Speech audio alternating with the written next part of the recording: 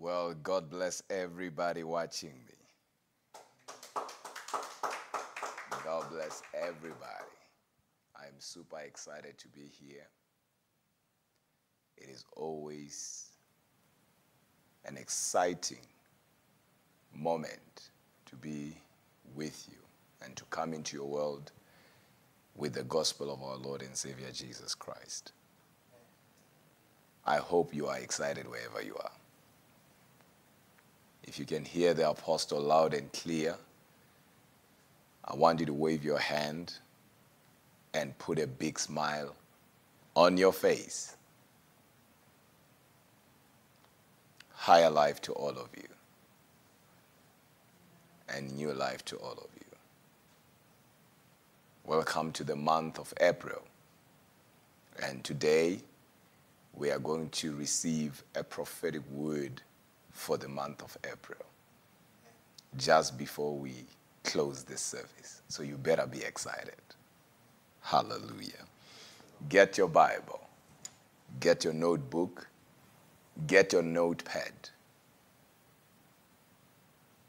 and fasten your seatbelts. Because today, I'm taking you somewhere in the Holy Ghost. Get your Bible and lift up that power up high. And that is your Bible, of course. And say after me, say, this is my Bible. This is my Bible. I believe. I believe. It contains the Word of God. It contains the Word of God. Therefore, I am what it says I am. Therefore, I am what it says I am. I have what it says I have. I have what it says I have. And I will do what it says I will do. And I will do what it says I will do. Today, I'll be taught the Word of God. Today, I'll be taught the Word of God. My mind is alert. My mind is alert. My heart is receptive. My heart is receptive. Ready to receive the incorruptible Word of God. Ready to receive the incorruptible Word of God. And my life And my life shall never, ever be the same again. be the same again. Somebody shout glory in the building. Glory. Hallelujah, hallelujah. Praise the Lord, everybody. You better be excited. I'm here to minister to people who are excited. You better be excited. And especially if you're watching on Zoom, because I can see you, you better be excited. You better be excited. Hallelujah. I don't usually ask people to share our live services. But today I want to ask you to quickly share this live broadcast with somebody. And the reason being is because I believe this message is special. There are certain things that once you know them, what used to stop you will stop you no more. What used to conquer you will conquer you no more. So I believe this is one of those messages that will catapult you from one level of authority to another. So if you can copy the link on YouTube, I'm not sure if we can share on Zoom, but if you can copy the link on YouTube, put it on your Facebook, put it on your WhatsApp groups, put it on your Instagram story, and let somebody connect to what God is doing right this minute. And let me say this in advance. Today's message is going to be powerful. As you can see, I'm taking my time because I'm going to teach. Hallelujah. I'll be teaching today. Apostle will be what? Teaching today. God has given us a unique message. And God has touched us in a different way as a ministry. We are to reveal mysteries and hidden things to the people of God. God has given us grace to access and fathom the realm of mysteries, download them, and bring them to the realm of men as revelation. So what you're about to hear here, most of you, I know you have never heard it anyway, but don't worry, I'll give you the Bible. We'll go into the Word and hear what the Lord is saying in His Word. Because at the end of the day, 2 Timothy chapter 2, verses 15 declares, study to show thyself approved unto God, a workman that needeth not to be ashamed, rightly dividing the word of truth. So we are going to rightly divide the word of truth. It has to come down to the word of God. And Scripture interpret Scripture. Hallelujah. So fasten your seat belts and be excited and pray that the Holy Spirit will give you understanding. Hallelujah.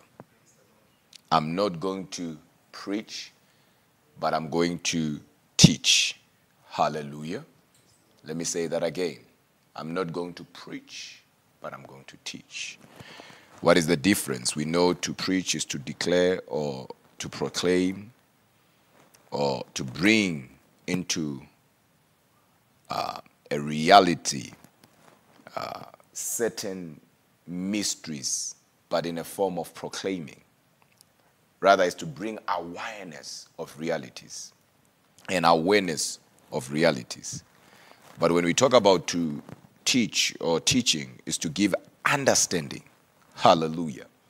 So the Bible says, I will give you shepherds who will feed you with understanding. And those are teachers. So I'm here to give you understanding. What are we talking about today?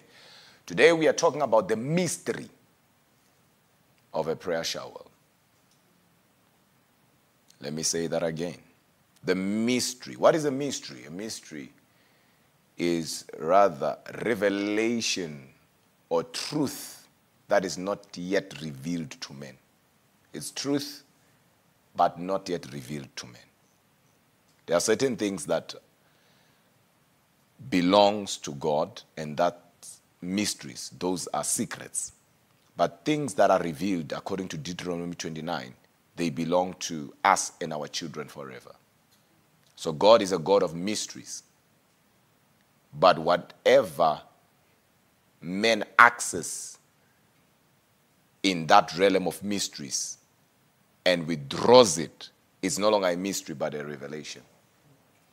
That's why when Peter said, thou art Christ, Jesus said, flesh and blood did not reveal this, but my Father in heaven, because that was a mystery. Praise the Lord, everybody. And I told you that all truth or all truths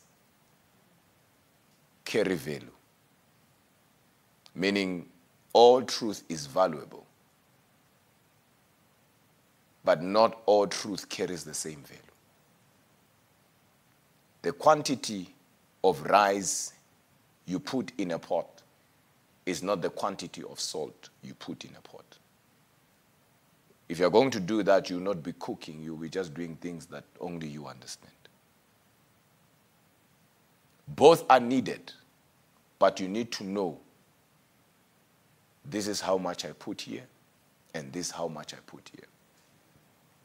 So truth is valuable. All truth carries value. But there are certain truths that once you know them, they unlock other truths.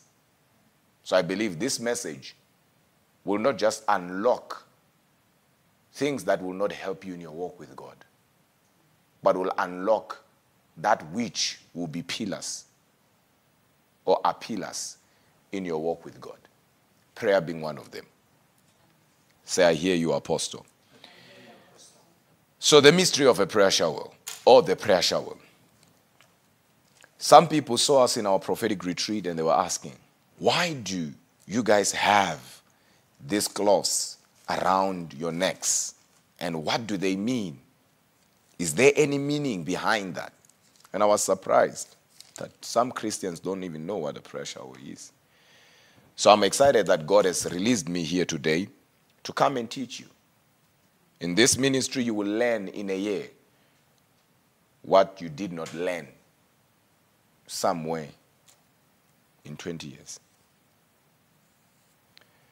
So let us quickly go to the book of Mark, chapter 5. And of course, I will read, let me see, verses, 25. For the sake of context, I'll take it down to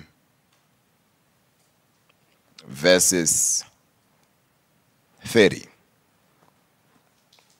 Then I will jump and read verses 41 later. If you're still here, let me see you wave your hand. I'm still laying my foundation, so you better be with me.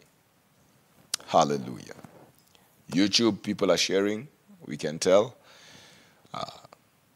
We are very close to 10,000, I believe. Just half that, but we are very close to 10,000 people watching on YouTube. Now, watch this. The Bible reads, I'm excited, please. Just bear with me. And a certain woman, that is verse 25, which had an issue of blood 12 years, and had suffered many things of many physicians, and had spent all that she had, and was nothing bettered, but rather grew worse. Verse 27. When she had heard of Jesus, came in the press behind, and touched his garment. And touched his garment. Verse 28 will blow your mind.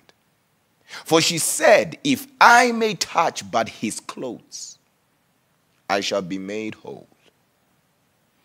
And straightway the fountain of her blood was dried up, and she felt in her body that she was healed. Somebody say healed. If that's your Bible and you're reading from your Bible, I want you to underline the word garment. Of course, yours might say hem of his garment, H-E-M.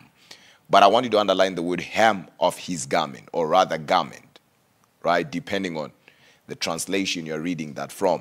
And I also want you to underline verse 29 where it says, was healed of that plague. Was healed of that plague. But I'm more focused on healed, on her being healed. And Jesus immediately, knowing in himself that virtue had gone out of him, turned him about in the press and said, who touched me? Who touched me? I want to know who touched me. And we know the story. But now, verse 34 says, and he said unto her, daughter, thy faith has made thee whole. Go in peace and be whole of thy plague. But before that, there is something that is happening in verse 22. Verse 22, if you can quickly go there for the sake of context. And behold, they cometh one of the rulers of the synagogue, Jairus by name. And when he saw him, he fell at his feet and besought him greatly, saying, my little daughter lieth at the point of death.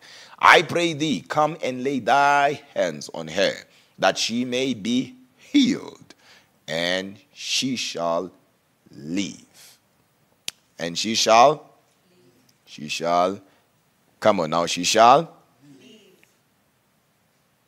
Now verse 35 says, while he yet spake, they came from the ruler of the synagogue's house, certain which said, thy daughter is dead. Why troublest thou the master any further? Listen to what Jesus says. As soon as Jesus heard the word that was spoken, he saith unto the ruler of the synagogue, be not afraid, meaning fear not, only believe. And I'll come back to verse 41 a little bit later. As a matter of fact, let's just work it out and preach and teach like we're there when it was written. Verse 41 says, and he took the damsel by the hand and said unto her, Talitha Kumi, which is being interpreted, damsel, I say unto thee, arise. May God bless the reading of his word. we are going to go deeper and deeper and deeper and deeper. And when we are deeper in the Word and in the Holy Ghost, I will take you higher. And your lives shall never be the same again. Glory be to Jesus, the King of Kings. Brothers and sisters, please pay attention, because I'm about to work the context of the text, and I will deal with the pretext of the text later. Where we have read the word of the Lord, the Bible tells us about a woman who had an issue. Not so much interested about the years and the period of her suffering, but I'm interested in her tapping in the healing revelation that was so deep that even Jesus did not understand what had happened to him. I'm interested in her tapping in this type of revelation when it came to her healing. That's what I'm interested in. It will make sense. Let me take my time as I lay my foundation and build my argument. The Bible tells us that she heard about the King of Glory. And as she had, and this is what she said to herself, if only I can touch the hem of his garment, I'll be made whole. You see, it looks like when you read it without revelation, it will sound like she was just interested in touching the bottom of his garment.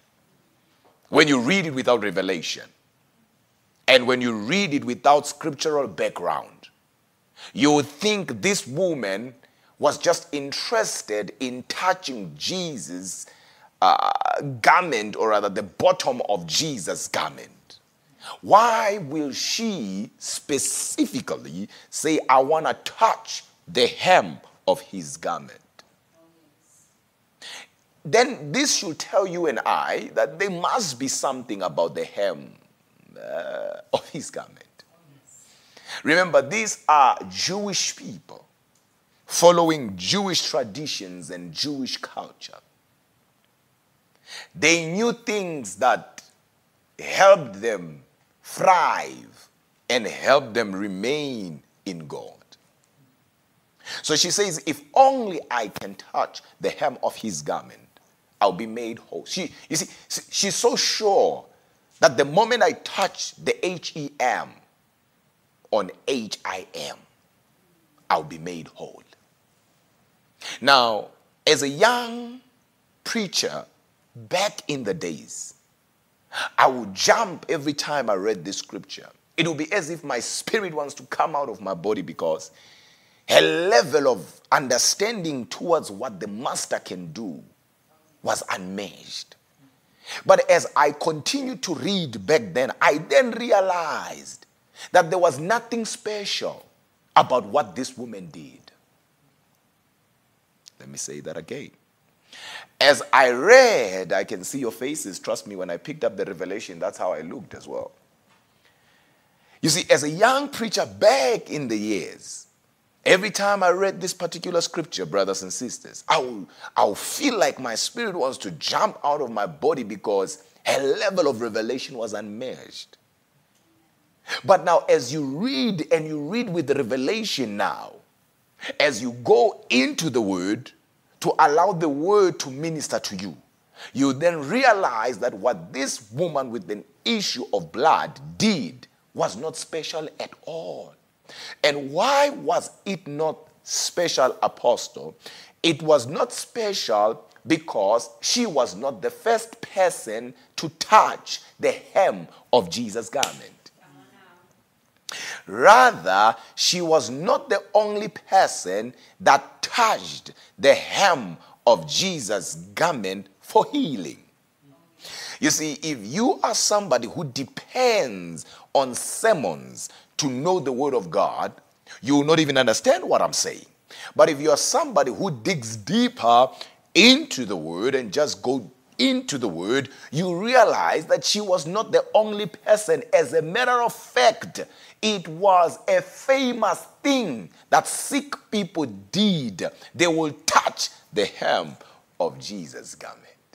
So this woman, she was one of those that touched the hem of Jesus' garment. And there's a reason why Mark talks about her. All right, let us go to the book of Matthew. Let me just, back this up quickly, and I take you higher in the Holy Ghost. Are you still there, or you just went home? Matthew 14, verses 36. We are people of the word, and we love the word. We love God's word, and nothing moves us and shakes us apart of the word. Hallelujah. Come on, Zoom. I thought I was surrounded by people who love the word and who love mysteries. I think I'll just leave these Zoom people alone. I think they have another preacher that I'm not aware of. They are with me. Matthew 14. Please, Brother KB, wait for me. Verse 36 says what? And besought him that they might only touch the hem of his garment. And as many as touched were made perfectly whole. If you read it in another scripture, it says, as many as touched the hem of his garment were healed. So Jesus' garment was touched by many people. So this woman that we just read about, really, there's really nothing special about what she did. Are you hearing me? Because she was not the first person to touch the hem of Jesus' garment. But the Bible talks about multitude. The Bible talks about crowd. The Bible talks about many people touched. Why will many people rather touch the hem of his garment, not wait to be touched by him? Why will people go for a crusade? Why will people go for a revival service where Jesus was, and instead of them waiting for Jesus to lay his hand on them, they rather went there to touch the hem of his garment? It then tells you and I that these people knew something that many of you today don't. They did not have to wait for him to touch them. They did not wait for him to pray for them. They did not wait for him to wave his hand towards them. They rather went and touched the hem of his garment. Either there is a certain revelation or truth that they knew that many believers today don't know. Remember, our Bible, I'm using King James 1611 approved, was translated into our modern English language. Some words were removed and some words were duplicated. What that means is some words, they sound the same, spell the same. As a matter of fact, they are pronounced the same, but don't mean the same thing. That's why it's very, very important for you to always go back to the original translation of a particular thing that you don't understand. Because sometimes to take it literal will cause you to miss the interpretation of that scripture. A horse today is considered, or rather is seen as a pet. It's seen as something that once you have, it means you have your life together. But in the days, whenever somebody saw a horse, they saw a transport, a mode of transport. Are we together? So what it meant then, it does not mean the same thing now. There are some words that were taken from our Bible and put into this Bible. When I say our Bible, I'm talking about the Geneva Bible. I'm talking about the Bishop's Bible. I'm talking about the Great Bible. Because those were the first translations that were moved from the Septuagint translation into English. I'm talking about that. And some words, when they were now translated into other visions, guess what? They spell the same, they sound the same, but guess what? They don't mean the same thing. So it is very important for you to go back to the original translation or to the roots of the word so that you understand the word better. So you and I, we see people touching the garment of the master. If I can have my handkerchief, that would be good. The garment of the master. Now, Mark all of a sudden talks about a woman who had an issue of blood. Now I'm about to take off, so please pay attention. But before that, Mark tells us that this woman actually interrupted Jesus. What do you mean, Apostle? Remember, the ruler of the synagogue by the name Jairus came to the master, came to Jesus and said, Lord, my daughter, my little girl, my little daughter is sick. As a matter of fact, she's about to die. But Lord, I ask that you come and pray for her. She'll be healed and she shall live. And Jesus said, no problem, let's go to your house. So now Jesus is on his way. Listen, pay attention. Don't allow anything to distract you right now. Because this is where it's all hidden. Thank you. Praise the Lord, everybody. I want to see your hands in the Holy Ghost. Wave your hand if you're still with me. I told you I'll be teaching today. I won't be preaching. I'll be teaching today. So there we go. So Jesus is on his way to Jairus' house. But what is he going to do? To pray. But who is he praying for? Or who is he going to pray for? A little girl. Now, there came this woman with a revelation. If only I can touch the hem of his garment. But remember, she's not the first one. So Jesus, a lot of people touched the hem of his garment. Now, why would this woman do that? Why would this woman say such a thing? She knew something. Well, what did she know, Apostle? She knew something. What did she know, Apostle? She knew something. What did she know, Apostle? She knew something. She was a Jewish woman. And Jewish people thrived in the words of the prophets. Example, the Torah, the Pentateuch. Whether be it minor prophet or major prophets. So they will read all the books of the prophets. And remember, there was one prophet that came before the coming of the Lord Jesus. And people considered him a great prophet, though he's a minor prophet, and that was Malachi. Remember, Malachi is the last book of the Old Testament. And between Malachi and Matthew is about 400 years. So for 400 years, God was silent, right? We all know the story. So they read the book of Malachi so much and held it with reverence. I don't know if you guys understand. And there's a reason why Jesus shows up after the book of Malachi. The problem is one, it's just you not knowing. And just because you don't know, it does not mean others don't know. The problem starts when you fight truth that doesn't exist in your reality. Now, in Malachi, the Bible then says something. Don't worry, I'll give you the Bible. Malachi 4 verse 2. Let's read and let's hear what the Bible says. Please, just follow. Just follow. It will make sense. It will make sense because you need to know where this comes from and why, as a Christian, you need a prayer shower and the mystery of a prayer shower. Malachi 4 verse 2 says, but unto you that fear my name shall the Son, S-U-N, of righteousness arise with healing in his wings. And ye shall go forth and grow up as what? Calves of the what? Of the stall. Now I'll read that again. But unto you that fear my name shall the Son, S-U-N. And in the book of Hebrews, Jesus is called what? It's called the brilliance. Come on now.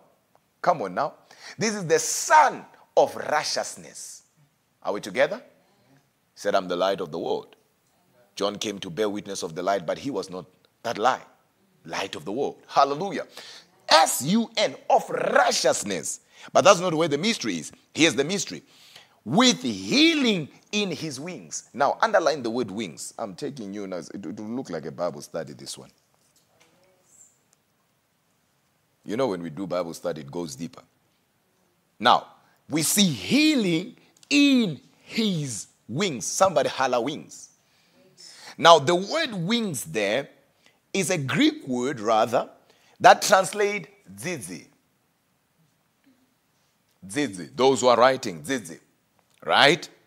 Now, zizi kilamonska means tassels, or the tassels. Now you know, some of you, as I'm saying tassels, you then remember when God in the book of Numbers instructed the children of Israel to make garments with tassels, right? You remember that, right? But we'll get there, don't worry. Don't worry. Because I know some of you, you know the story, like, so that's why God instructed them tassels. Yes, the word tassels actually comes from the word zizi. So zizi means what?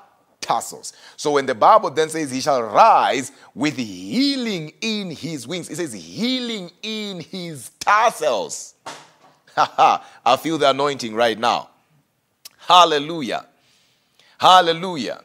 So the word tassels, that's why you'll see our Jewish brothers with prayer shawl, right? That prayer shawl, the thing then is called talith. Come on now. It's called what? Talith.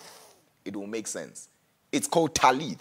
But under the talith, or rather at the bottom of the talith, there is what we call zizi. There is what we call tassels. And remember, the Son of Righteousness shall rise with healing in his tassels. Are you still with me? Are you guys still with me? Are you guys still with me? Or you just left? I don't know. I don't know if we should continue or...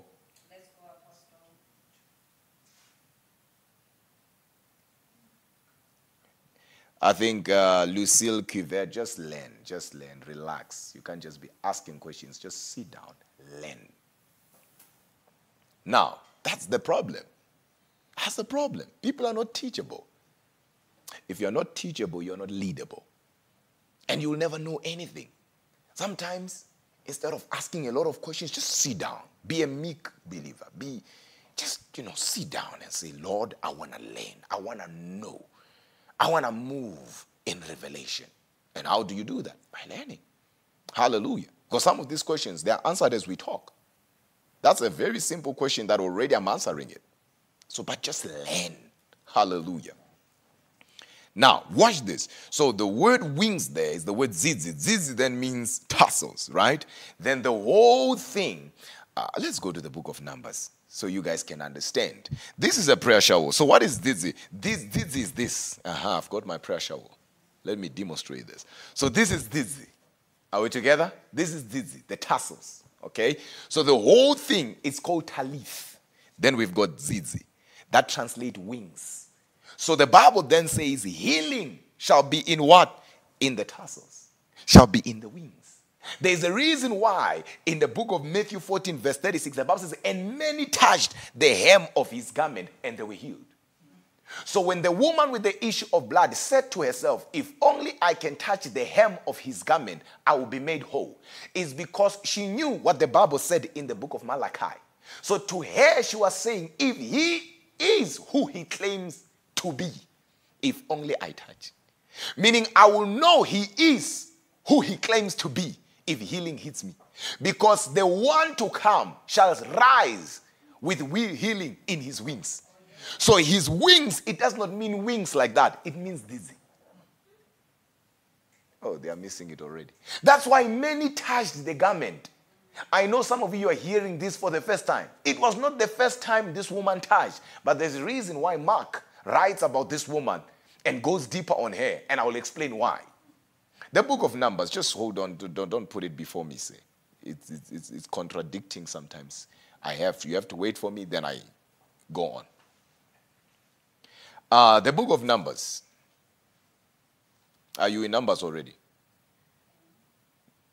Not yet. Yeah, because I see a scripture there. What scripture is that? Yeah, we're done with that one. I need Numbers. I want to show you them something quickly. I'm just passing by. Numbers chapter 15.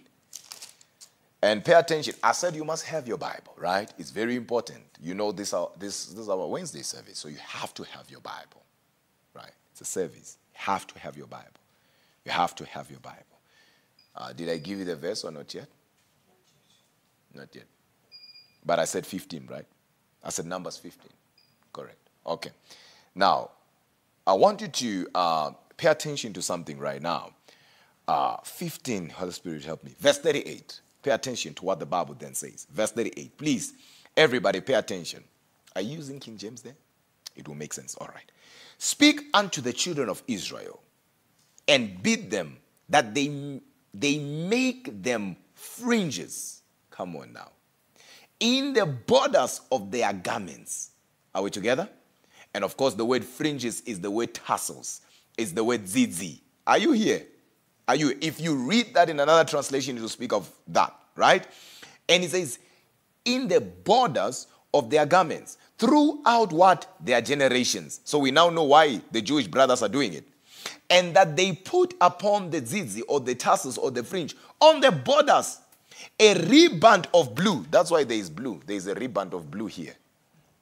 That's why your prayer shower, some of you, pay attention, everybody. Pay attention. It will help you. It will help you. That's your Bible. That's your Bible. You read it. Don't let it distract you now. Right? You read it. That's why there is blue.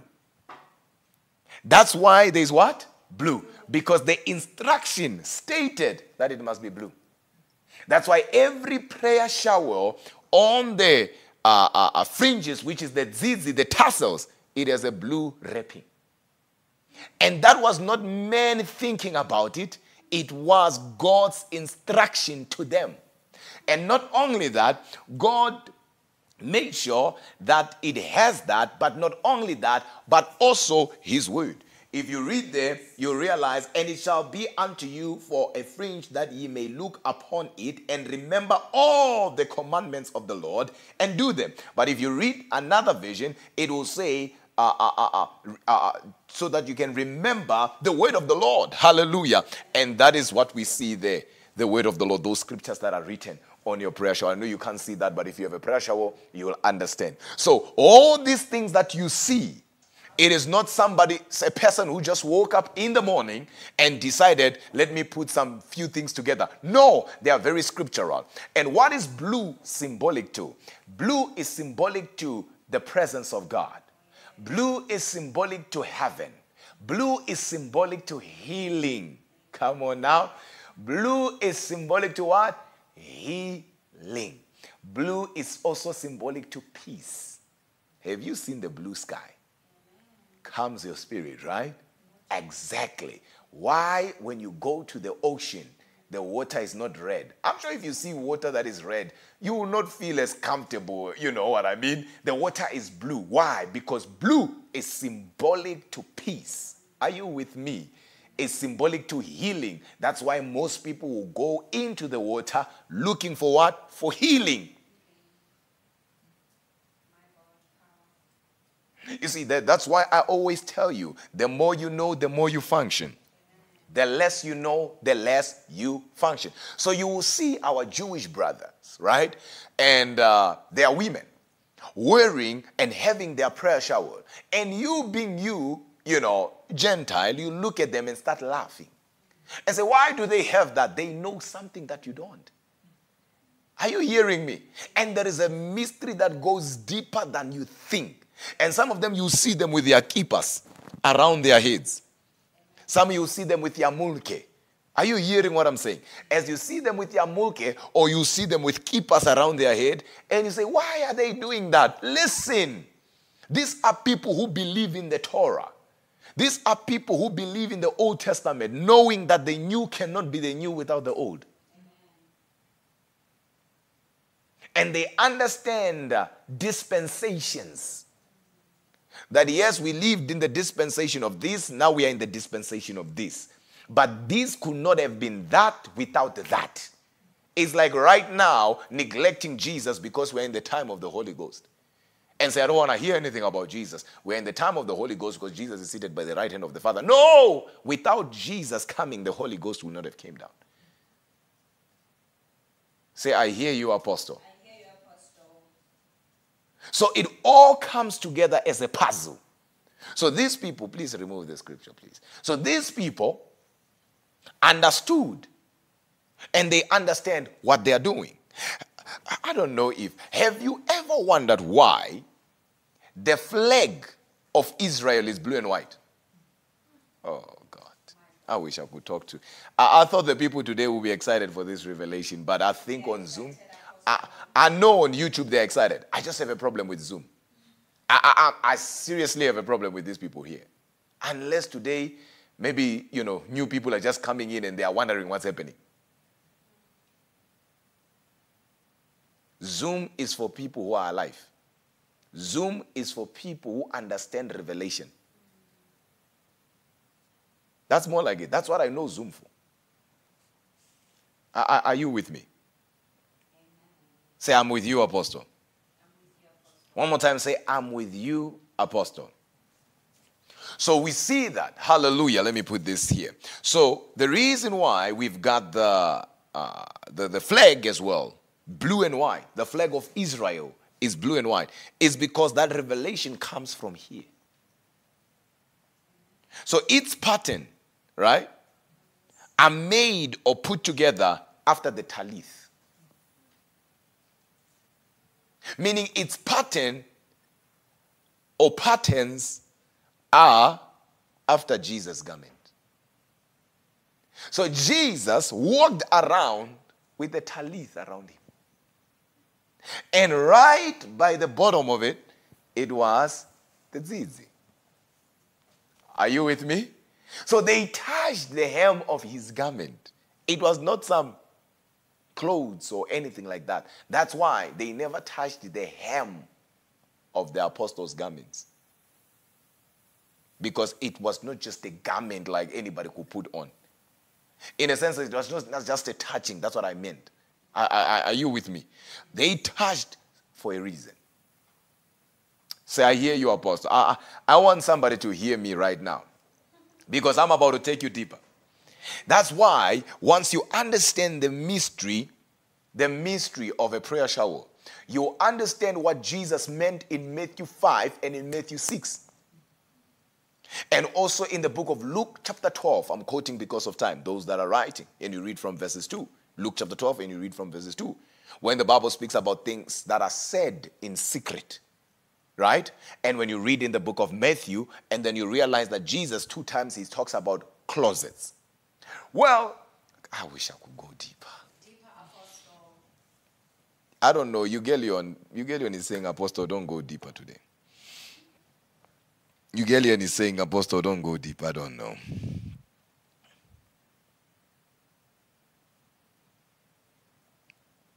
YouTube is on fire. YouTube, let's put fire emojis. If you're watching on YouTube right now, I want to see fire emojis right now. If you're on YouTube, I want to see fire emojis right now. Our God is a consuming fire. Hallelujah. Fire is the nature of God. Yes, I might not be able to see you like the people on Zoom, but if you are on YouTube, go ahead and put fire emojis. And I'm telling you, the devil is in trouble. Oh, yes. Hallelujah. I'm seeing fire emojis. That is YouTube for you. Even Zoom, I'm seeing a lot of fire emojis. Somebody's really getting the revelation here. Fire emojis everywhere.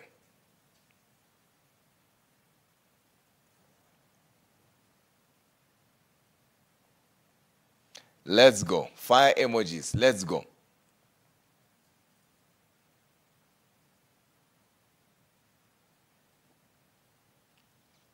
Hallelujah. That is YouTube for you. And God bless everybody that is on YouTube. And God bless everybody that is on Zoom. Before somebody say, what about us, Apostle?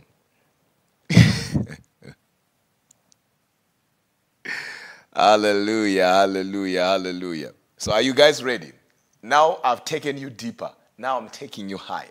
Are you ready to go higher in the Holy Ghost? Now, watch this. Watch this. When you read the Bible, in the scriptures that I mentioned, Matthew 5 and Matthew 6 and Luke chapter 12, you realize that Jesus speaks about a secret place or closet or things that are said in a secret place, right? And the reason why Jesus starts talking about how, the Pharisees, do things to be seen and to get approval from men. But rather, as for you, when you pray, go in your closet, right? And then you hear another one says, go in your chambers. Another one says, private room.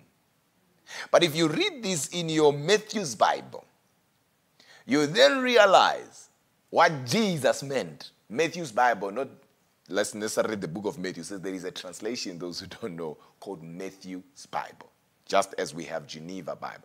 I will advise you, believers. I know that a lot of preachers, everybody advises you based on what they themselves are able to pick up from translations. Geneva Bible is good for you, okay? Geneva Bible is good for you because most words are not changed, so to say. They are translated strictly or rather straight from Hebrew to your English. Not, when we want to talk about an apple, somebody says round, green, sometimes red. No, apple is apple. Are you with me? Are you guys with me? So there are Bibles that you need to really look into as long as you want to study and understand the Word of God, okay? Bishop's Bible, contemporary, okay? ESV is good. I know most people love ESV, but you can't do ESV and not do the contemporary. So every time you do ESV, have contemporary here, right? It will help you to balance, okay? Now, so the word closet, brothers and sisters, does not mean what people think it meant.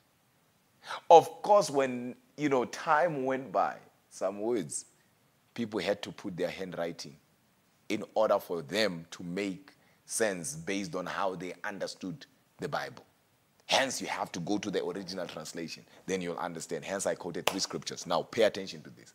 The word closet does not mean have a room in your house where you remove everything, and the next thing you have a desk and a Bible, and you have maybe a candle, or you have something there, and it's just you and the room, and that's it. There's nothing wrong with that. No. There's absolutely nothing wrong with that. But I want you to understand that not everybody has or can have in their house an inner room. Or not everybody in their house can have what they can call or what they can refer to as a closet. It then means if you don't have what you can call a closet in your house, you don't have a prayer place. Are we together? And for you to understand what Jesus meant, you need to look at his life because he talked the walk and walked the talk. Meaning he preached what he lived and lived what he preached. Jesus himself will not go into a prayer closet like we read and pray. But rather, the Bible then says, and he went further. You will find him in the mountain. But he's talking about a prayer closet. Why is he not in the prayer closet? He's talking about chambers. Why is he not in the chambers? Why is he always in the mountains? That even when he multiplied bread and fed them, then when they were about to leave, the Bible says it was about to be what? Night. Jesus said, go as I go and pray. And he moved and he went further. And he began to pray. But wait a minute. He told us to go to the closet. Why is he not going to the closet? Because we have studied the life of Jesus. Those who did Christology will understand. We don't see him go to the closet. Come on, church. Yes. As a matter of fact, in Matthew 17, he's transfigured. He meets Elijah. He meets Moses. God speaks. He's not in a closet. He's on top of a mountain. Yes. Church, you're too quiet. I don't think you guys are ready for this. I don't think you are ready for truth. I don't think you are ready for revelation. We are, Pastor. Now, what did Jesus mean? If you go to the Holy Land and you sit down with, teachers or a rabbi who understand the scriptures and ask them, they will tell you Today, not tomorrow. That the prayer closet that Jesus is talking about is not a prayer closet where you go in and you shut the door and then you stand there. No! This is the prayer closet. So when you cover your face like that, you have entered a prayer closet. That's why you find them in the Wailing Wall praying. And why do they pray in the Wailing Wall? Songs, I didn't want to go there. Go to the book of Songs of Solomon, chapter 2, verse 9. I'm just passing by. I'm not talking about the Wailing Wall. I'm just passing by.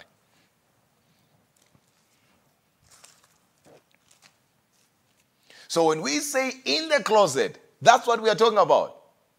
That's what the Bible is talking about. That is your prayer closet. So you can literally be anywhere and enter your secret place. You can literally be on a flight, 40,000 above the ground, 40,000 feet above the ground, and you enter the prayer closet. You can be on a vacation and still have your prayer closet.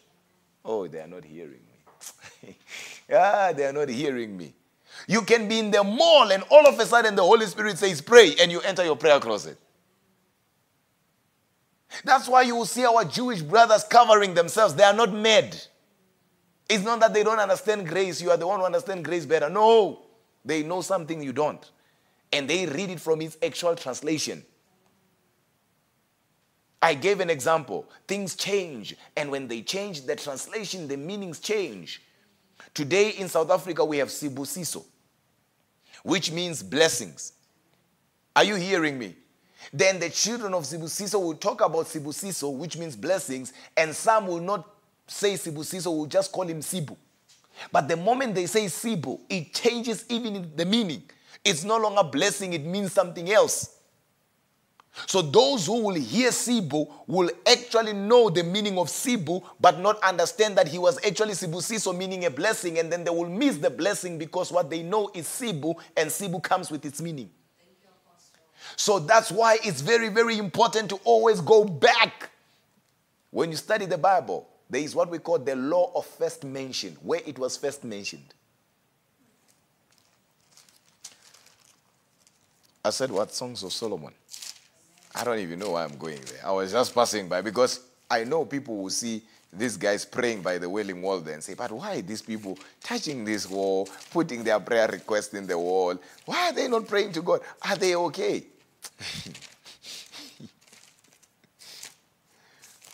Kalina Zova. I said what? Did I give you the verse? 2:9. Let me see what it says. Are you there? My beloved is like a roe of a young hart.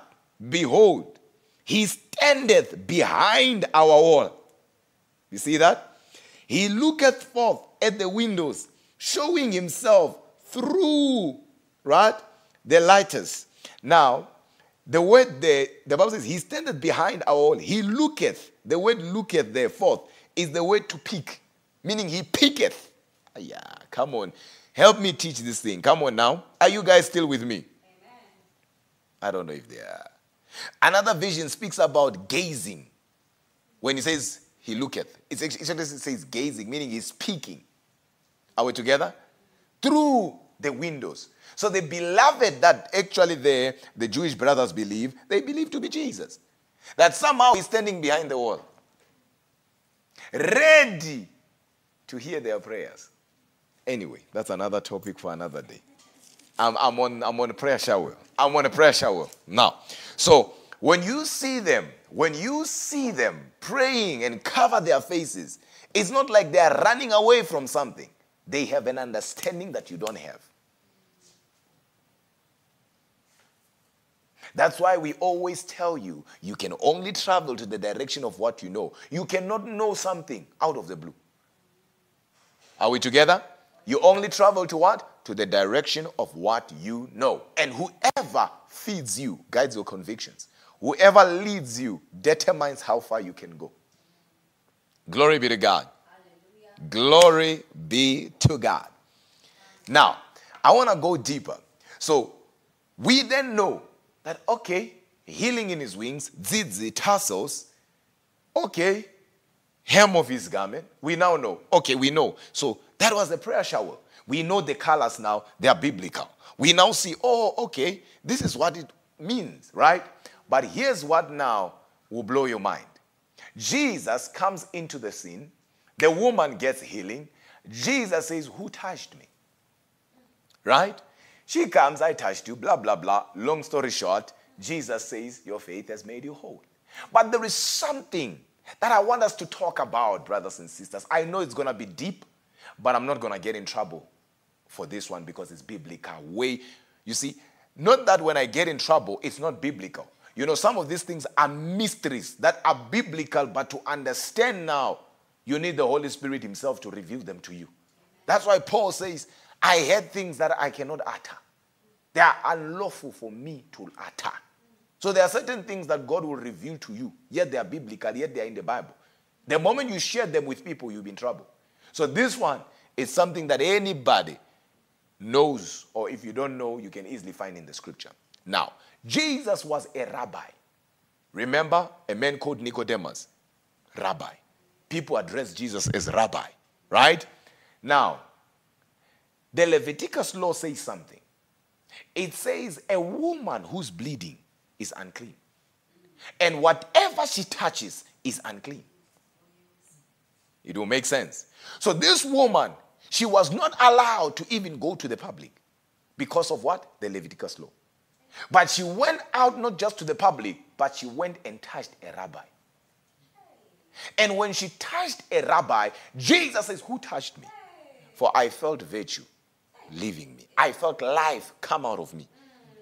And this woman comes. She then confesses, right? I know what you might think. I know what you might think. You think, but how can she make Jesus unclean? No, she did not make the Son of God unclean. It's impossible. But the rabbi, according to the Leviticus law, she had touched the rabbi and she had made the rabbi unclean. But why will Jesus still take that? Wait, let me take you higher. Jesus was on his way. Pay attention now. If you don't hear me here, chances are, and I'm saying this with humility, you might hear this in 20 years. This might make sense in 20 years, and I'm not joking with you. A man of God preached in 2012. I only understood what he was saying in 2019. 7 years later. So please, don't be like me then. Pay attention, okay? Jesus was not after this woman. He was going to Jairus. Jairus has a little girl. Remember that. Scripture tells us that. Who is sick? So Jesus is going to heal her. She comes. She touches Jesus. But she's unclean. She makes the rabbi, not the Son of God, the rabbi, unclean. But soon after that, Jairus receives the word, don't bother the master, for your daughter is now dead. Now we all know what happens when a person receives bad news and things like that. Fear comes. That's why the first thing that Jesus said when he heard what they said to Jairus, fear not, only believe. Because fear is the opposite of faith. It is not doubt that is an opposite of faith. It's fear. Fear is the opposite of faith. So he says, fear not, meaning bring back your faith. Only believe, right? Jesus knows that the daughter of this man, the little girl, is dead. But he still goes. Wait a minute. Is Jesus not a rabbi? He is. According to the Leviticus law, a rabbi is not supposed to enter where a little girl is dead. I'm not sure if you guys are getting it. No. You can literally see on Zoom I've got 2 people or something. I'm teaching you something right now. So according to the Leviticus law, a rabbi cannot go where a little girl just died. There is a reason why Mark uses the phrase a little girl. But the King of Glory still goes. Why will Jesus go and not really forcefully, but still go? It's because Jesus already had received a ticket to go there. When the woman with the issue of blood touched her, the rabbi was made unclean. I don't know if you guys are getting it. Don't worry. You will get it. The Holy Spirit will give you understanding as you flip around the pages of the Bible. So when Jesus got in there, when you go to the Holy Land and you begin to ask questions, you'll find these teachers and all of that. They will tell you that is actually within the Jewish tradition that if a young girl dies, they will wrap, or even a young boy, a child dies, they will wrap the baby with a talith. So a young person or young boy, young girl will be wrapped with a talith. So Jesus gets in there, takes with him Peter, John, James, removes all the doubters. Because there were professional mourners, the Injurious daughter. People were mourning.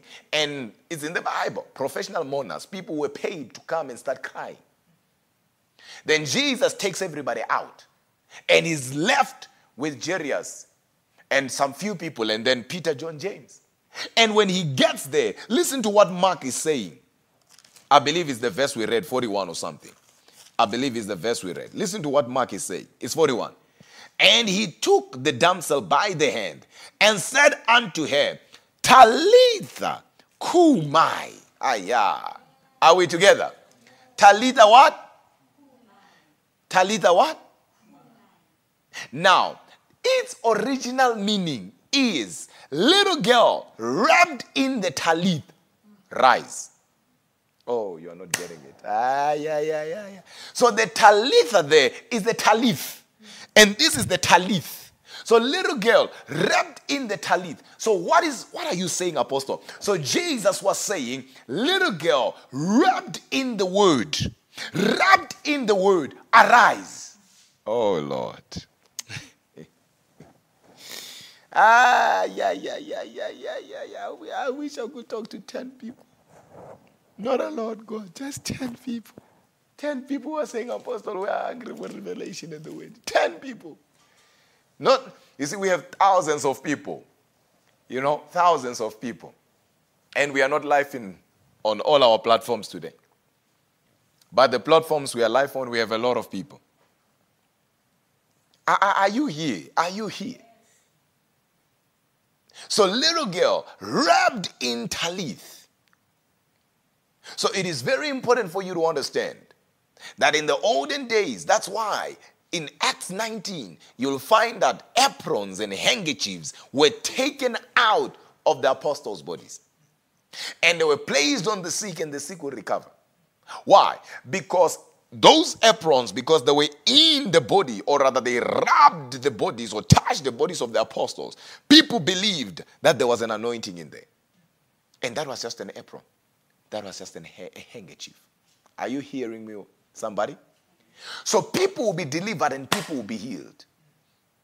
And here we are not talking about aprons, we're not talking about handkerchiefs. We are talking about something that is biblical, where God gave an instruction to the children of Israel to make this and gave them colors, as we have read in the book of Numbers. Are we together? So that this will remind them of his word. That everywhere they go, they shall remember his word. And not only that, if God is his word, it means a talith now, or rather a prayer shower, since we call it a prayer shower carries or is symbolic to the presence of God. Because in the beginning was the word was with God, and the word was God. God is his word. So this is symbolic to the word of God. Are you with me? So it means a prayer shower is symbolic to the presence of God. I wish I could talk to you. A prayer shower is symbolic to faith. It's symbolic to devotion. Oh, God. When you cover yourself with a prayer shower, you are embracing the divine. I'm telling you now. A prayer shower is a mantle of prayer. That's why even in the Bible, women are encouraged to do likewise. It's just that when time changes and things changes, they changes with everything. They change with everything. It's symbolic to the peace of God. Remember the colors, we spoke already about the colors. The peace of God. That's why Israel has similar colors. Are we together? Most importantly, the presence of God. And I love it because one thing about a prayer shower, it encourages a believer to pray. Only the devil will fight something that encourages a believer to pray. Because he's the only person who does not want you to pray. That's why I always tell you, avoid things that don't boost your faith. Anything that makes you lazy in your walk with God, avoid it. Anything that tries to replace your prayer life, avoid it. But as for a prayer shower now, enhances your prayer life. Are we together? That's why there are other people who travel with prayer mats. And they have what they have to cover. I'm not going to mention other people's religions here, but we all know them. And we look at them as if they are crazy. Listen, they are not. They know something. Only Christians are everywhere, but nowhere. That's why there are a lot of Christians who are going nowhere fast. And I'm sorry to say that. That's why I always tell you that a Christian who does not pray will experience movements without advancement. Let me say that again so you remember it. A Christian who does not pray will experience movement without advancement. And will soon realize that activity is not progress.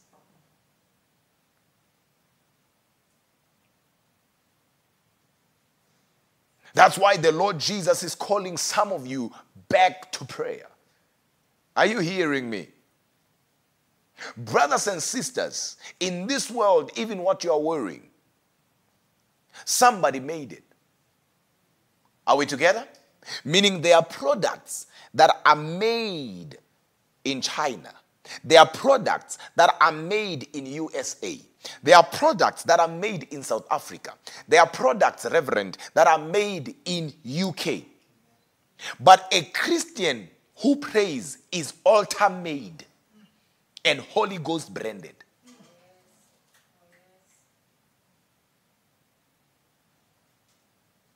And their sales point is power. And the devil knows it.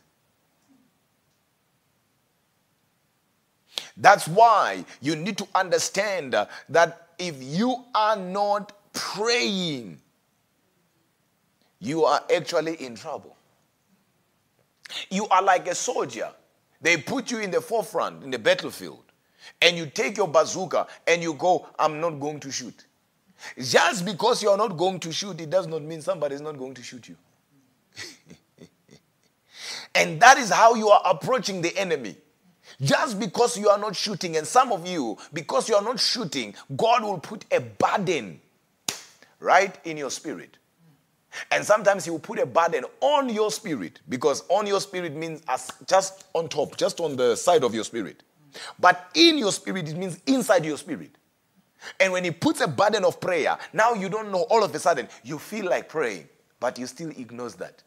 Not knowing that what you are feeling is to fix a 7-year problem that is going to take place in 3 years from that time. But if you don't fix it, it will last 7 years. And when you are in it, you start praying. You pray because you are in trouble. And you know you are in trouble when you pray because you are in trouble. Brothers and sisters, we are spiritual people. Nothing was meant to take us by surprise. If only we can open our eyes. If only we can hunger for the truth. If only we can fix our eyes on Jesus, the author and the finisher of our faith. And not only that, but hear his words. Because the Bible says, my sheep know my voice. And they hear me. But you can only, right, know his voice because you have spent time with him. Any sheep that has not spent time with its shepherd cannot know the voice of the shepherd. But how do you spend time with the shepherd? You spend time with the shepherd by going deeper into the word. Are you hearing me? And as you go deeper into the word, you then realize that going to church and salvation is not the end of it, but just the beginning of it. That's why I always tell you, salvation will get you to heaven, will guarantee you heaven. But revelation will bring heaven to you. Why will God want you to have mentions? Some people, some preachers, they say there are mentions in heaven. Please, there are no mentions in heaven.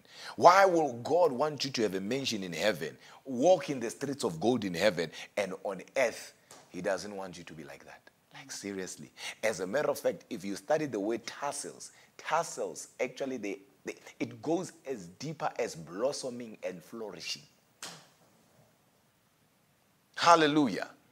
Hallelujah. Hallelujah. I'm telling you, sometimes you might be in a position where you don't know where to start as you pray. And you just put on your prayer shower like that. And as you put your prayer shower, you feel something stirring up on the inside. It will be like you are stirred up. It will be like something is, it's like a car starting, like moving slowly, but it's going somewhere. And all of a sudden, it's as if it pushes you to pray. Never be deceived. Prayer works. Any person who tells you that you are in the New Testament, you are in the time of grace, you need not to pray, that person is sent.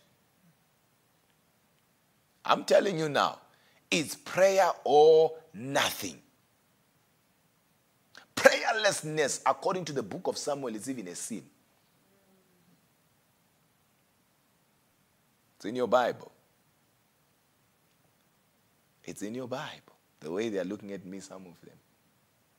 It's just that we are in a generation that is not hungry for God, but hungry for what God can do. What the Lord Jesus taught his disciples before anything else was prayer. Was prayer. Was prayer. He said, when you pray, say. Didn't say when you want to walk on the water, hey, hallelujah. Those things, they come because of something. You can't produce them if you are not somebody who spends time with God.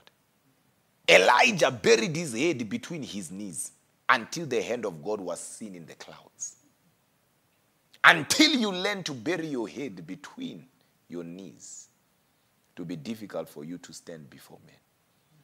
Because any child and any believer, any child of God, who can go down on their knees can stand against anything that will be sent towards them. A praying believer on their knees can see what a philosopher on top of the tallest mountain cannot see. Yet a believer is on their knees. Don't you know that when you close your eyes in the physical, you open them in the spirit? That's why you should never stop closing your eyes. Are you hearing me? The moment you close your eyes, and a lot of people don't know why Christians and why when we pray we close our eyes. And where is it? Like they don't even know how does it connect with the word of God. The closing of eyes. When we close our eyes in the physical, we are to open them in the spirit. Never be deceived. Prayer works. Prayer is the only thing that can travel and go to the future and wait for you there. When things are good, pray. When things are bad, pray. When you feel like it, pray. When you don't feel like it, pray. Brothers and sisters, is prayer or nothing. As a matter of fact, these young Jewish brothers of ours and sisters, their children, they know. Once they see the grandmother with the prayer shower, the moment it's over their head, they can never disturb. They can never go closer because they know what it means. They can never even try to come closer because they know what it means. I believe, when time allows and God gives us the grace, we'll come back and then definitely deal with different meanings around, placing your prayer shower. What does it mean when you put it on your shoulders? What does it mean when you put it halfway to your head? And what does it mean when you close? Now you know what it means when you close because we read it, we dealt with it, right? But what does it mean when you also wrap it around you?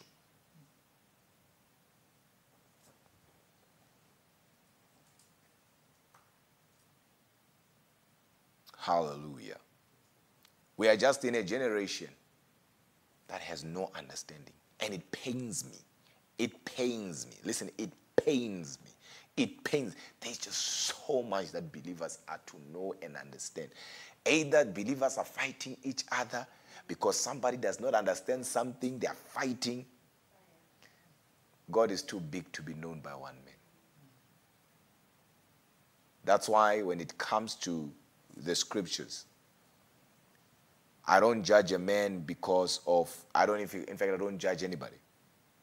But I don't use, or rather, I don't use your accuracy or how powerful you are in deliverance or in miracles as a measuring stick to your maturity towards the word of God. After miracles, after prophecy, I will still judge your message in light of the scriptures. If it's not biblical and fundamental, then something is wrong. And that does not mean I'll come out and talk about it. No. I'm talking about me personally. Are you hearing me, brothers and sisters? I don't think the people... Oh, the people are here. The people are here. Okay.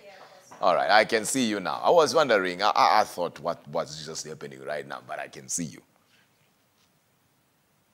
Hallelujah. We are in a day. Imagine, I read something and I laughed. I think one of my brothers said it, and I was laughing. When did I see it? Today or something? I think I came across it today or something.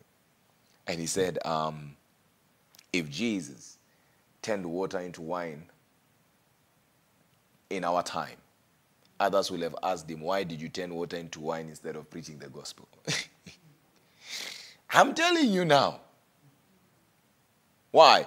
Because they just don't understand. They have no understanding. And I feel in my spirit, God wants you to be awakened. Go deeper into the things of God. Listen, learn. Some of you are called by God, but you are not capacitated. You are not even colleged as yet for God to commission you. Because when he calls you, he doesn't commission you, he colleges you. Learn. Go deeper. Do apologetics. Are we together? Where you will learn to defend your faith. Where you will know how what connects with the Bible. And how what came to be. And what the Bible says about it. Because today, the days are dark, like Paul said. But I pray for you that the Lord Jesus will be made manifest through your life. I pray that the Lord will stand tall through your life. I pray that your life shall be a testimony. They shall look at you and say, surely Jesus is within her. Surely the Lord Jesus is within him. They shall look at you and say, this is the finger of God. I pray for you that your walk with God will have results. I'm telling you now, and I'm not just talking about cars and all of that. Well, that's not the blessing. Are we together? That's the product of the blessing. That's what the blessing can produce. That's not the blessing. But a blessing is a supernatural empowerment to produce with ease what man labors to produce. That's what a blessing is. That's why it says the blessing of the Lord maketh one rich, and it addeth no sorrow with it. Why? Because it's supernatural empowerment that causes you to produce things with ease. And as long as you don't have the blessing, you will labor in vain. As long as you don't have the blessing, you will toil in vain. You will do things that others do and win. But when you come in, you will always lose. It's because you are missing something, and that is the blessing. And I pray right now that the blessing of God's word is resting upon you and your house. That is the right moment for you to receive. Listen, you don't have to wait for me to shout and scream and hit the ceiling. Right there, that declaration is what you receive with everything that is in you. As a matter of fact, if I'm praying for you right now, lift up your right hand and say, that is so. That is so. You'll be 70 years and still walk in abundance. You'll be 80 years and still see manifestations. That is so. That is so. That is so. I pray for you that the Lord Jesus will be glorified through your life. That the Lord Jesus will be seen through your life. Say amen, somebody. Amen. One more time, say amen, somebody. Amen. So there is power and there is anointing in the prayer shower. And never forget that. How many of you have been blessed? I want to release a prophetic word.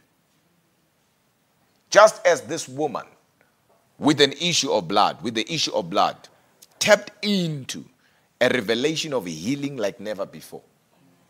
I want this prophetic word for the month of April to push you into a revelation of progressive progress like never before. Sorry, because you can make progress, but there is what we call progressive progress.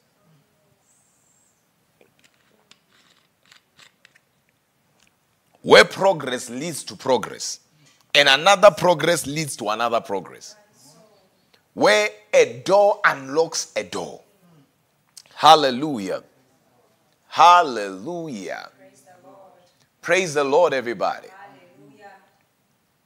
Are you guys ready? Amen. I want to say something here, and I believe Brother KB will capture it. Some of you, that said the Lord to you. The opposition that you have been facing, that says the Lord to you, actually marks or symbolizes your position. Let me say that again. Your opposition, that says the Lord, symbolizes your position. What does that even mean, Apostle? Apostle Paul said, a great and effectual door has been opened for me, but there are many adversaries. Meaning, those adversaries were there because there was an open door. What then that tells you is that demons and enemies don't gather around closed doors. So your opposition determines your position. So once you see opposition, you understand your position. It means there is an open door. Hence, the enemy is fighting the way he's fighting. I don't know who I'm talking to. On YouTube, we have over 6,000 something people watching on the tick right now. We know it's more than that behind the tick, but on the tick. But listen to me. Out of maybe the 10,000 of you watching right now, I believe I'm talking to about 500 of you. The Lord is saying there is an open door. And in this month of April, you're going to walk through that door. And no devil from hell, no enemy from anywhere will stop that which God has for you. This is your season where even doors from unexpected areas will be opened for you. Amen. And here we're not just talking about ordinary doors, but we are talking about doors that will lead to other doors, that will lead to other doors of greatness. Where at the end, you look back and say things like, it was worth it. Amen. Amen. You say things like, if God was not on my side, Amen, my enemies will have finished me. What that means, or what I'm trying to tell you, is that the doors that God himself is opening for you in this season will bring you into your season of rest. that is so. You will look for your pain and you will not locate it. I'm That is prophesying. so. I told you, out of 10,000 of you, I'm prophesying to about 500 of you. So I pray that you are amongst the 500 people that I'm prophesying to. You will look for your pain and you will not locate it. That is so. Just as the Bible says, and he sent forth his word to heal them. Right now, the Lord is releasing his word to you through me. And that word will bring results in your life. That is so. In the name of Jesus. I don't remember ministering to people and people did not testify. Last week we saw that woman with a baby. When she came to our ministry and she has been trusting God for the fruit of the womb. Now when she came with the testimony. Yes, the baby, a testimony. You shall carry your testimony too. That is so. That is so. Just as people are testifying all over the world that the Lord Jesus is transforming their lives through this ministry, you are also going to testify. And I see and I can sense it. The first testimony will be, my life is never the same again. Spiritually, I'm making progress. I hear you saying things like, I'm moving forward with the speed of the Spirit. Hallelujah. Some of you have been delayed for a long, long time. But hear me and hear me well. No more delays. Hear me and hear me well. I speak as a prophet. I speak as an apostle. I speak as a man of God. No more delays. And I'll count to 3, and I want you to say it with all that is in you. I want you to shout, no more delays. I'll count to 3. 1, 2, 3. No more delays. No more delays. Hallelujah.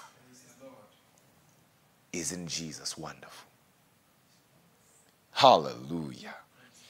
I want to release a prophetic word for the month of April. Hallelujah. It's Mom's birth month. It's a very prophetic month for us. Hallelujah. The 4th month. You know what the Bible says about the 4th month in the book of Ezekiel? I'm not preaching about the 4th month. I'm just passing by. The Bible says, and in the 4th month, the heavens were opened.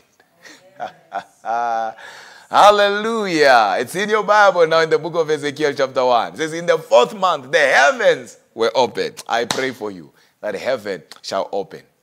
Your heavens shall be open. That is my prayer for you. Hallelujah. I want to release a prophetic word. How many of you guys are ready? How many of you guys are ready here? Amen. YouTube, are you also ready? Because Zoom is ready. Hallelujah. And this is the right moment for us to honor God with what we have. Hallelujah.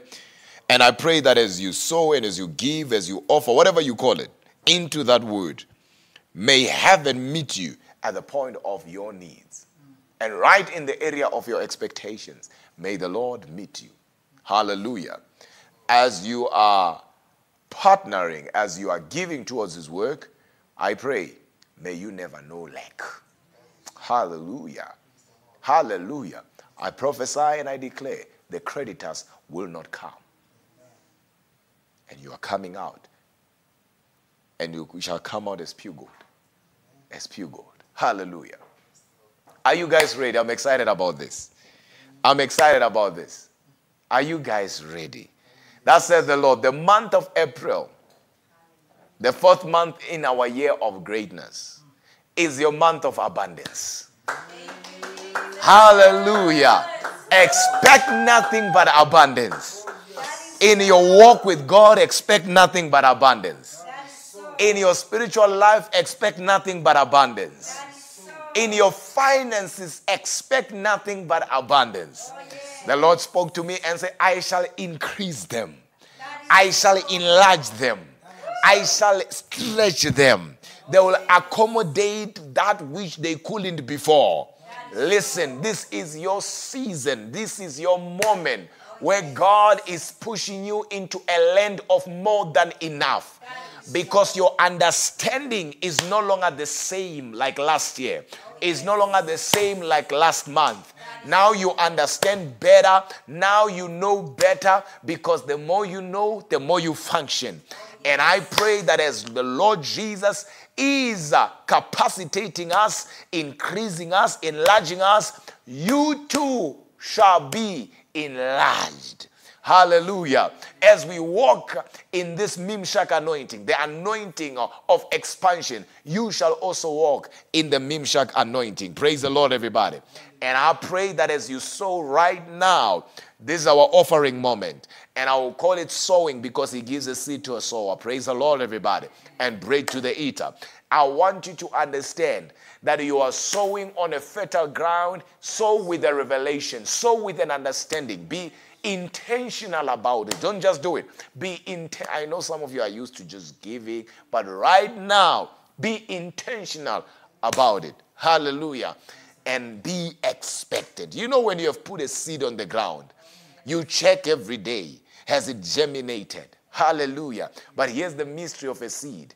It grows two directions. Meaning, as it grows up, it also goes down. Hallelujah. Hallelujah. But you'll wake up every morning. Check if something has happened. What you are expecting. And that is the secret towards giving. So every time you give, good measure, pressed down, shaken together, running over, God shall cause men, hallelujah, to come and give unto you. I pray that divine connections will locate you. Destiny helpers will locate you. Hallelujah. I'm excited. I'm excited. Bless the name of the Lord, everybody. I am excited. I am excited. I'm excited. Increase is yours. Good health is yours. Hallelujah. Promotion is yours. Victory is yours. You are fighting from victory point. Hallelujah. Your victory is guaranteed. Your victory is certain. 365 days you are a winner in Christ Jesus. And I pray, just as this season is a season of abundance, just as we have entered a season of abundance, may the angels of abundance visit you. May they not pass you by, but may they visit you. And the Bible says in the book of Genesis 13, our father Abraham walked in abundance. Walked in abundance. He walked in abundance.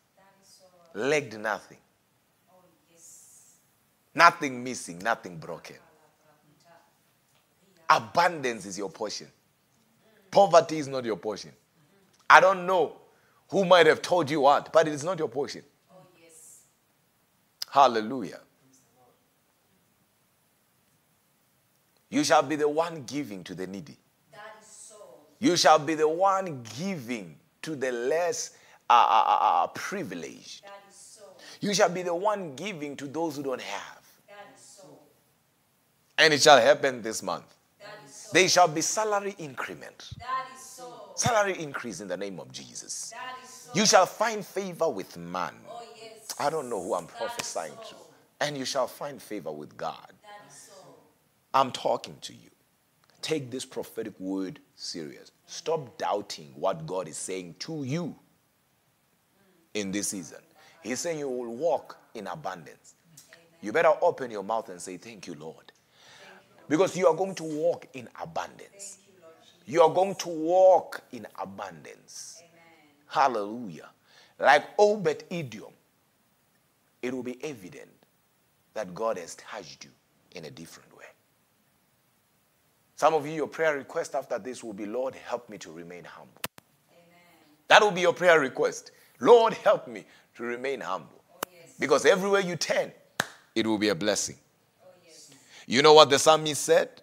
The psalmist said, everywhere I turn is deliverance. He surrounds me with songs of deliverance. God shall surround you with songs of abundance. Even in your dreams, you shall see yourself walking in abundance. In your dreams, you shall wake up and say, hey, Kalina Mahandre Veheski, Lintro Vahaya. You shall wake up like this and say, God, hallelujah. Some of you don't be surprised seeing yourself catching fish in your dreams. Catching a lot of fish in your dreams. Hallelujah. Some of you will see yourself in a big field harvesting. Some of you will see yourself standing beside still water. Some of you will be flying on a plane. Hallelujah. Some of you just see yourself shooting up high, flying up high. Some of you will see yourself dancing. Hallelujah. It will be a sign, and it shall be a sign that you are about to dance. Some of you will see yourself selling things, selling things. It's abundance, brothers and sisters. In your dreams, men shall come who bless you. Men shall come and give you something. And you'll be like, what is happening? It is because God is saying already in the spirit it's happening. God bless everybody that is sowing. God bless everybody that is giving. May this giving have a voice, develop a voice. The Bible says in the book of Hebrews 11 verses 4, and Abel offered a more excellent sacrifice before the Lord by faith, that even angels witnessed it. Hallelujah. Hallelujah.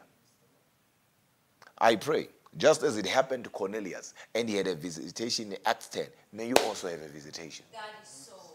I believe that. I'm a giver. That is my life. My wife is there. She will tell you, I'm a giver. Glory be to God. And I know that no giving goes unnoticed. It's impossible. You better believe. So the mistake people do is they give and don't expect. Expectation is the mother of miracles.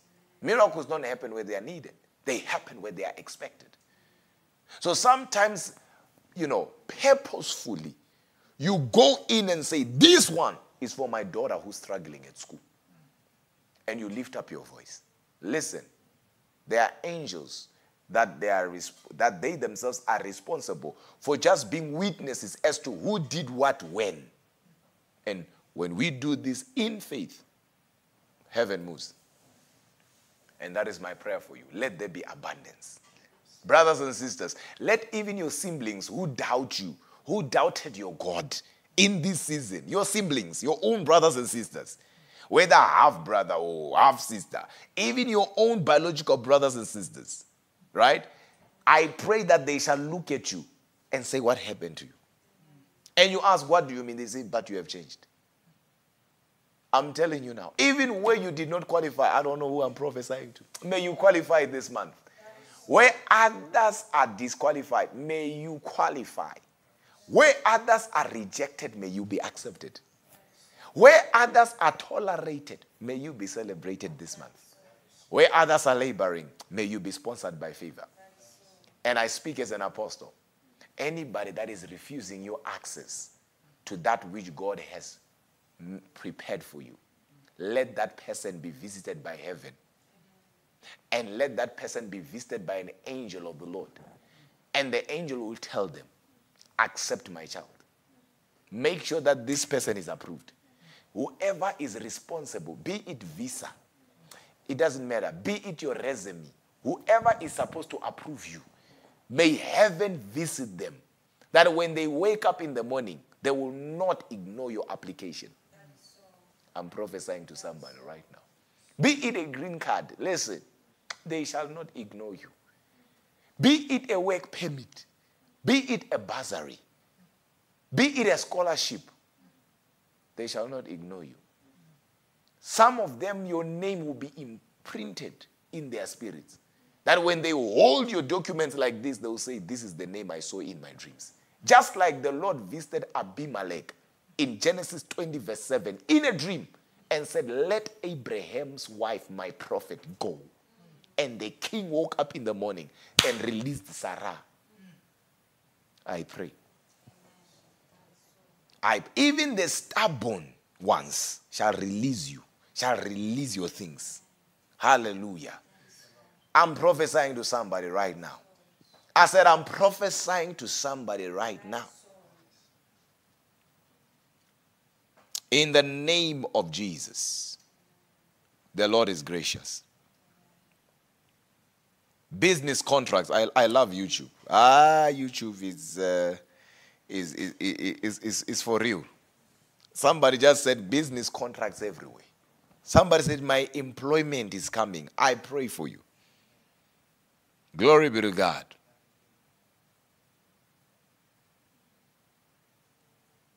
May it happen. Employment, may it happen. Employment, may it happen. Stefan Mahoney, may it happen. Duncan, may it happen. Neni, may it happen. Buitumelo, may it happen. Rebecca, may it happen. Ella, may it happen.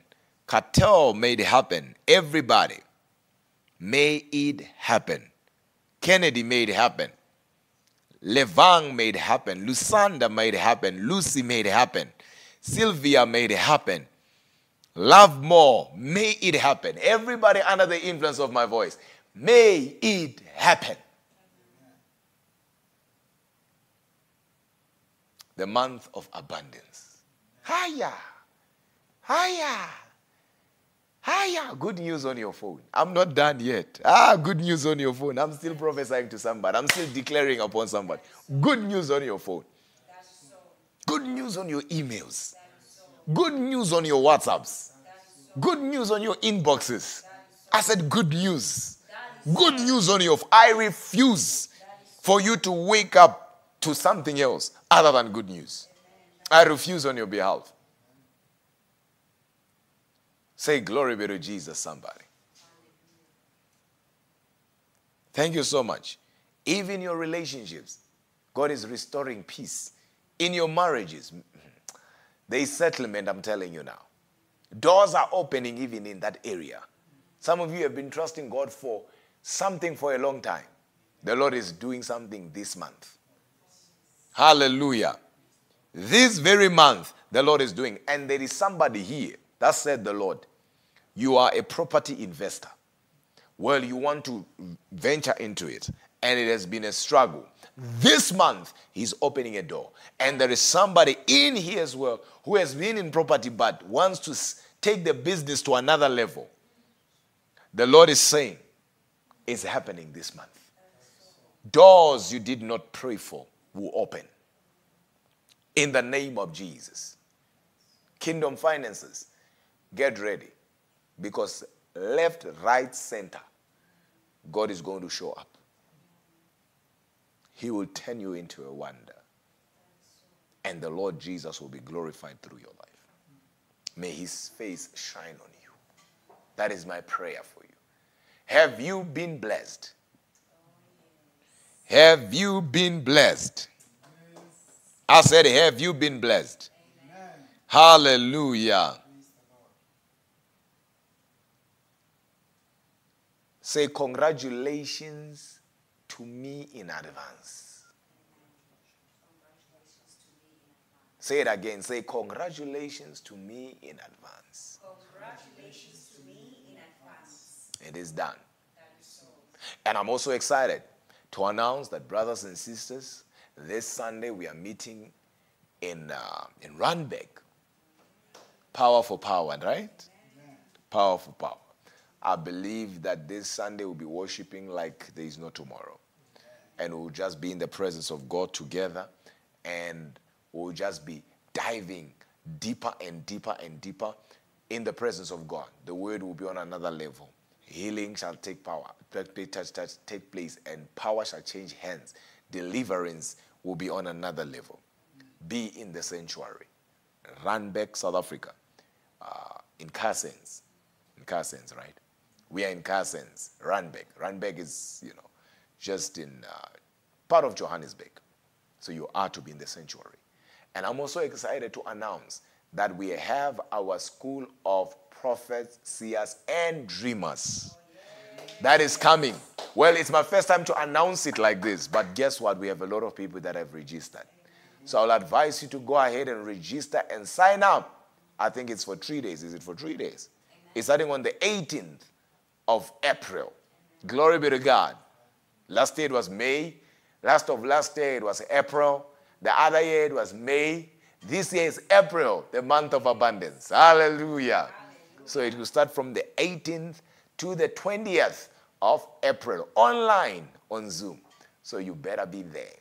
If you have not registered, go now and sign up. Glory be to God.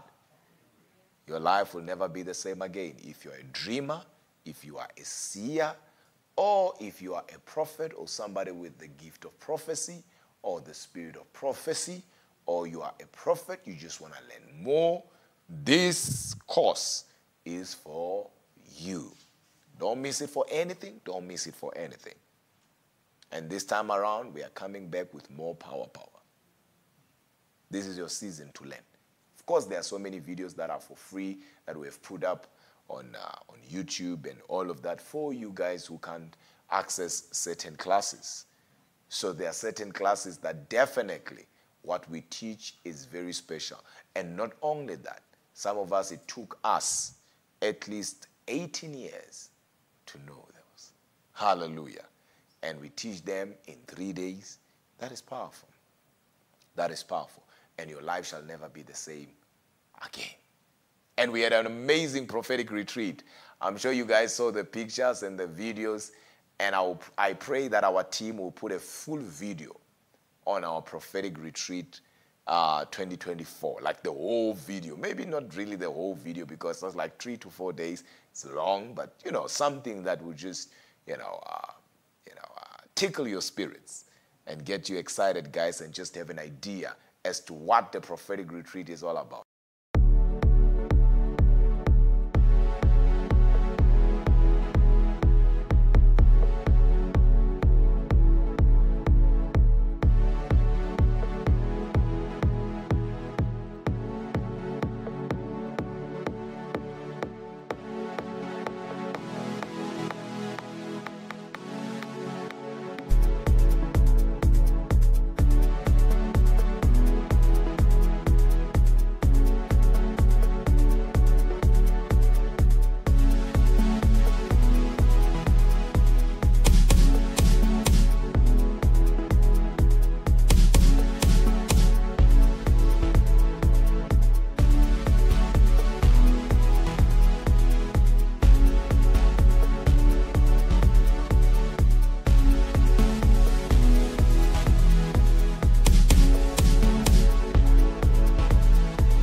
We had people, my daughter Casey is here. We had people from India. We had people from Chad, Jamaica, Trinidad, USA. I don't know how many people came from USA.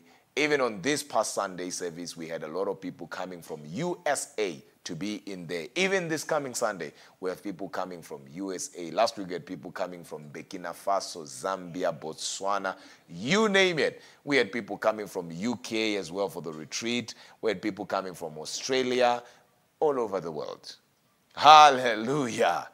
All over the world. We had Japan in the house. We had Poland in the house. That's crazy, right? Jesus is doing wonderful things. So distance is not a barrier. Our ministry is global.